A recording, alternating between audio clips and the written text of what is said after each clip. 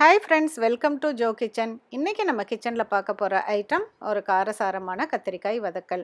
இதற்கு தேவையான பொருட்கள் என்னன்னு பார்க்கலாம்.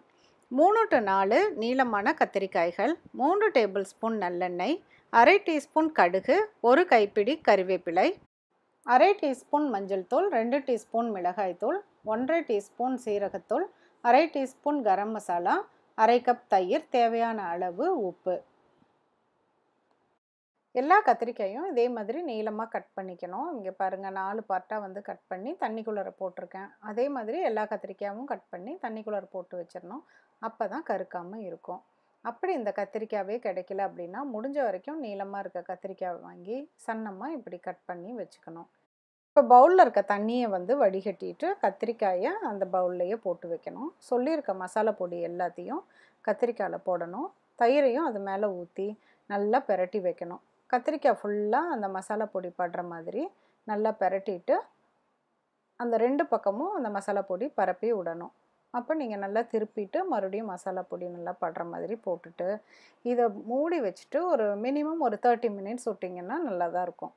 அதுக்கப்புறம் ஒரு பேன் எடுத்துகிட்டு அதில் 2 டேபிள்ஸ்பூன் எண்ணெயை ஊற்றி கடுகு போட்டு பொரிஞ்சதும் கருவேப்பிலையும் அதுக்குள்ளார போடணும். கருவேப்பிலை வாசம் வந்து நல்லா வரணும். அதனால் கொஞ்சம் நிறையா போட்டாலும் நல்லாயிருக்கும்.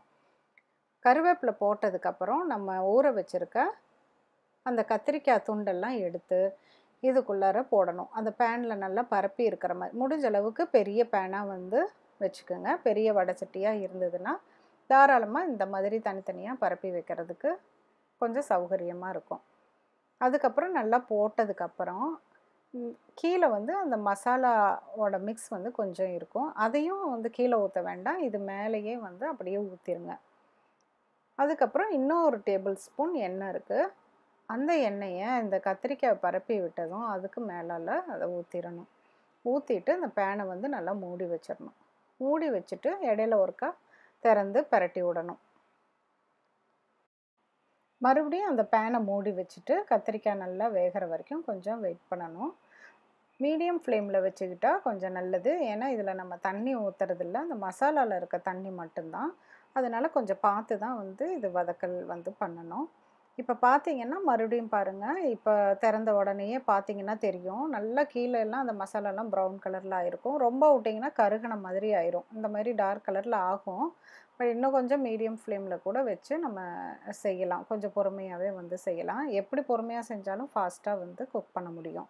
பாருங்கள், எல்லாத்தையும் நான் திருப்பி விட்டுட்டேன். திருப்பி விட்டதுக்கப்புறம் ஒரு சைடு நல்லா ஒரு டார்க் ப்ரௌன் கலரில் நல்லா வெந்திருக்கு. இப்போ அந்த க்ரீன் சைடெல்லாம் நல்லா கலர் சேஞ்ச் ஆகிற வரைக்கும் ஒரு 1 or 2 சேஞ்ச் ஆகும். அந்த மாதிரி வரைக்கும் நம்ம திருப்பி விட்டுட்டு மறுபடியும் திறந்து வச்சு அப்படியே நம்ம பெரட்டி வேக வைக்கலாம். இங்கே பாருங்கள், அவ்வளோதான், முடிஞ்சிருச்சு. இதை எடுத்து ஒரு சர்விங் பிளேட்டில் வச்சுக்கணும்.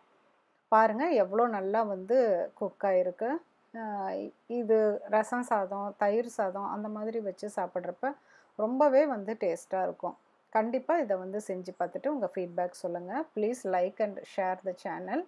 மீண்டும் ஒரு ரெசிபியோடு உங்களை சீக்கிரமாக மீட் பண்ணுறேன். தேங்க்யூ.